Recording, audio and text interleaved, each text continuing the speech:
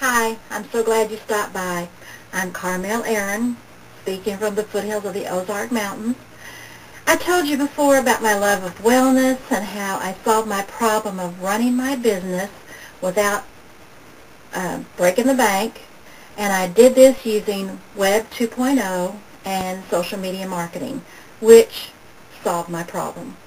Now I want to tell you about an experience that starts over 20 years ago. A little over 20 years ago, because of the big D, I had to start my life over. Besides my own trauma, I didn't want to traumatize my children by me leaving them to go to work at an outside job. With our business, I took care of things at home. Besides taking care of the home and the family, I was the office girl. I did the collecting. I kept the books.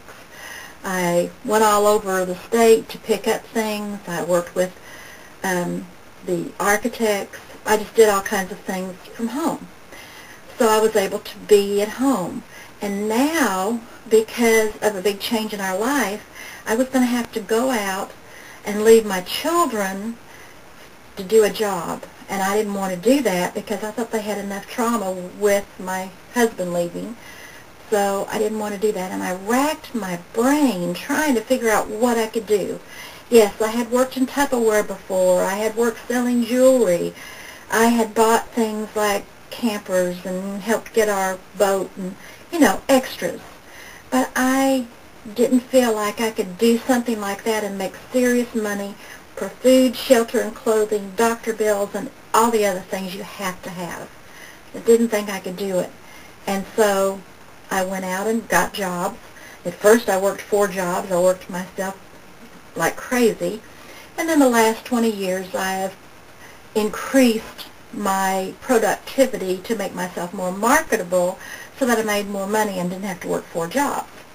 A few years ago I started to represent a fantastic wellness company, a nutritional company. I started to do consulting. I was doing research. It was my thing because I had always been in wellness. And little by little, I made a business out of it. It was kind of an accidental one. And then, not too long ago, I became full-time at it.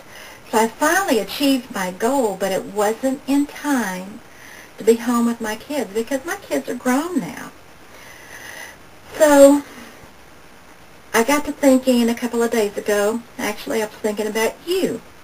Yes, I was thinking about you, mothers that want to stay home with their children. They want to be a stay-at-home mom, but they need to make money. And back when I did it, we didn't have YouTube. We didn't have Web 2.0. If there were computers around, I didn't even know anything about it. I've only started using a computer in the last few years. So I didn't know all this stuff. But guess what?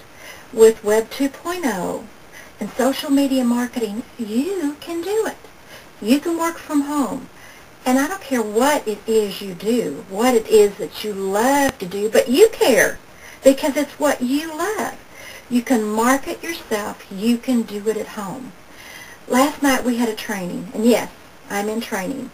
And I'll share that with you too if you want to. We had a training last night, and because of so many scams out there, we were angry. And my friend Kristen said, she said, "This is my mission." And I had her repeat it to me a couple of times because I loved what she said. She said, "My mission is to prove that we can make a lot of money with class, dignity, and integrity." I love it. That came from Kristen Darkenwall, and she's doing a great job. 27-year-old. So I consider her a kid. But anyway, she's a smart kid. Just remember, know that you can do it. Today is the time. Everything is in place to help you do it from very little money. So you can start a business on a shoestring. I'm serious. You can do it. And don't you let anybody tell you you can't, because you can do it if you want to. If you have any problems, if you have any struggles, please get in touch with me. If I can help you, I want to. Until later, good health to you and every success. Thank you. Bye.